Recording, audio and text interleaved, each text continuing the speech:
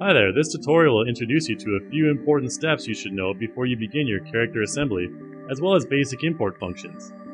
Before you even get your files into Animator, you'll need to create them using your favorite illustration software. Once I've done the body part for my character, I need to export it in Swift format.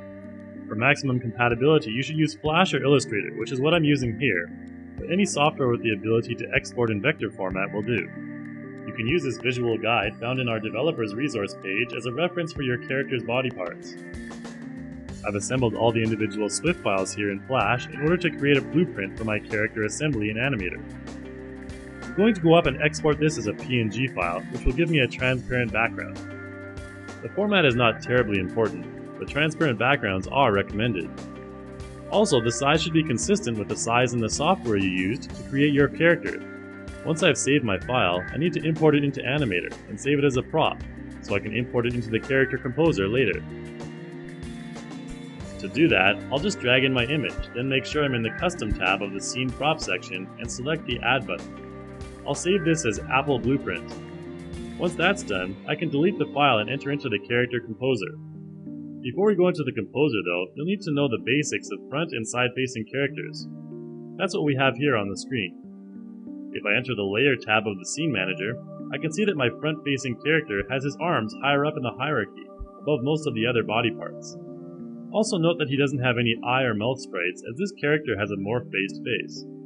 You can move items up and down in the hierarchy to see the results on your character. The side profile character has more sprites, considering it also has a sprite-based head, but also note that the right arm sprites are near the bottom of the hierarchy.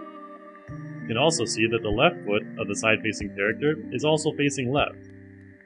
Okay, now because my character is going to be front-facing, I want to use the front-facing default character as a template, but I need to change the head to a sprite-based character to accommodate my character's facial sprites.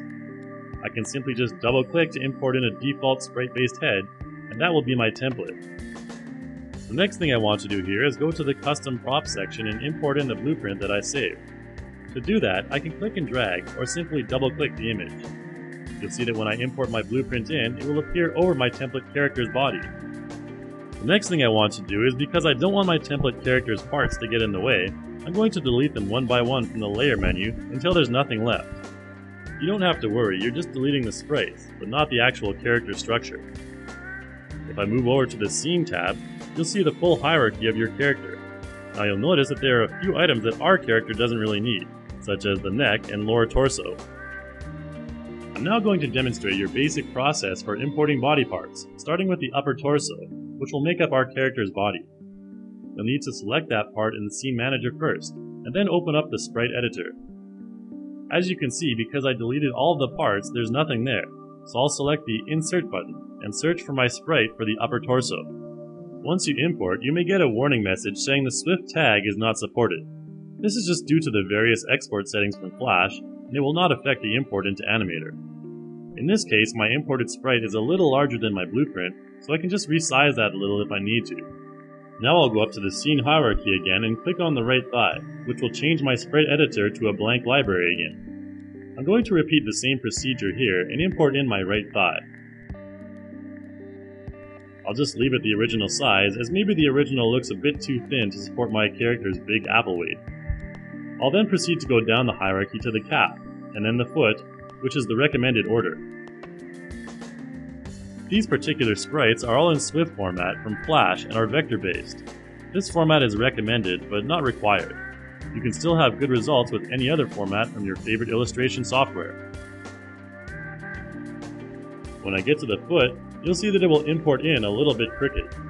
To fix this, I can just hover my mouse outside the green selection box, which will cause the cursor to change to a rotate function. Then I'll just click and drag to adjust it to the right position. Don't worry if everything doesn't look perfect right now, we'll do refinements later. The first part is just importing everything in. Once I'm satisfied that I don't need the blueprint image in the background anymore, I can simply delete it. In the second part of this tutorial, you'll find out more about facial and hand sprite libraries, and I'll give you some tips on the best way to import them.